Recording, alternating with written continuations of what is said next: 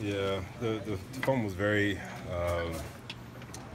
almost felt too down about it, but then when I got a chance to talk to the coach, we still had another half to go. So, fumbles happen, and I just got to be a veteran, just keep my head up, keep fighting with the seniors, and know, we're coming out here for a purpose. So, we had to give what was ours back, and run across that sideline was an awesome feeling. Your offense had a lot of production from some freshmen today, AJ Taylor, Quintus Cephas-Calpessin.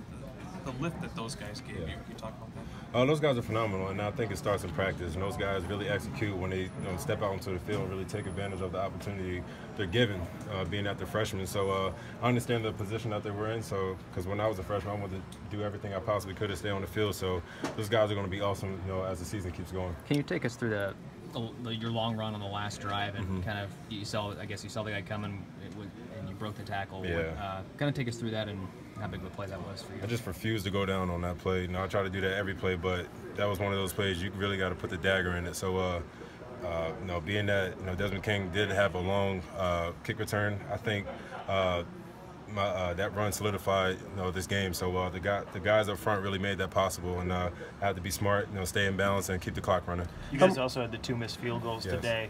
How frustrating is it in a game like this? And this has happened several times with you guys, where you're winning a yardage game in the time possession and not punching it in. It sucks, and it goes back to just keep preparing, and you got to really trust in the guys that are going to go out there and lay it on the line for you. So I think that's up to the special teams coach to see who's going to be still kicking. So I got a lot of trust and faith in Endicott, so he's going to bounce back very strong, and I can't wait to see it. These last 2 games for you back to back, obviously you said last week you needed that. This week in a rivalry game, physical up front, to grind out 136 the last 2 weeks for you.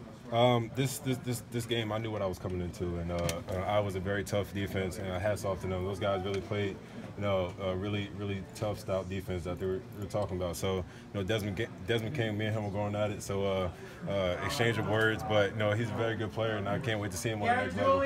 Corey, how